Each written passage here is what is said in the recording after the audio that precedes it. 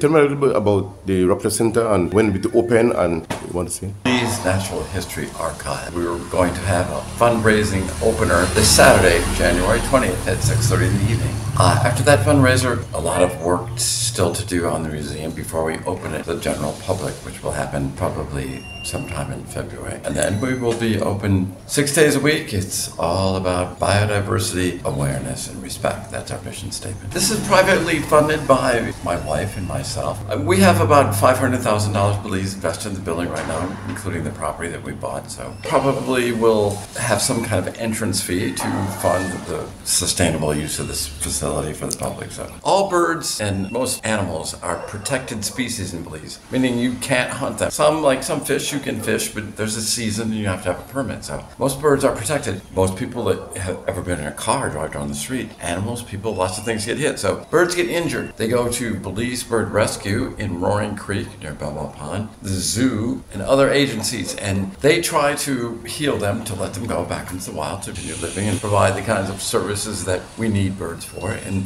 when they die, then I get them. And I have a permit with the Forestry Department to salvage them and make them educational tools for promoting biodiversity, awareness, and respect. So, yeah.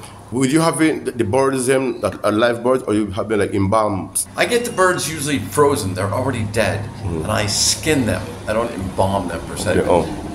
Birds, most Belizeans have eaten many chickens. That's where I lose skin, and I just make a thin cut between under that skin, and I peel the whole thing back. It's not bloody. I don't take the gizzard or anything out, and I turn the whole thing inside out. I have to leave the skull in because the bill's attached to it. Then I put newspaper and wire and put some powder on it to preserve it so insects don't get it. And when I first moved here in 2013, I lived near Calla Creek out past Bullet Tree. And it was a challenge doing taxidermy in the bush. So How many species of birds? I will have 53 species when it opens on Saturday. Let's say if a person maybe found a bird, died, they can breed for you or... Find something. First thing to do is put it in a Ziploc baggie so the ants don't get it.